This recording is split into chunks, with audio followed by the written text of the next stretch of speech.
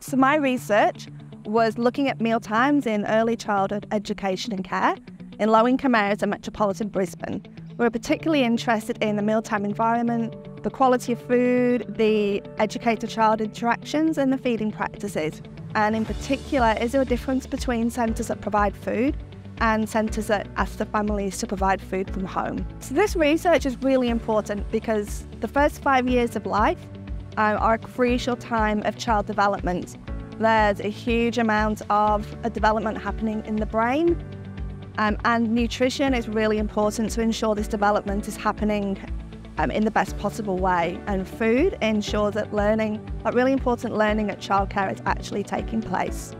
We know that children in very disadvantaged areas are facing lots of challenges, and so it's really important that childcare is making the best possible opportunity to make sure these children have the best start in life. So what we actually found was that the meals across the board in this research weren't meeting dietary guidelines. There wasn't enough food, and the food was quite low in nutritional quality.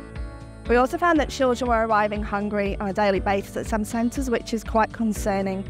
And the implications of this is that children, the most vulnerable children, are receiving the lowest quality meals.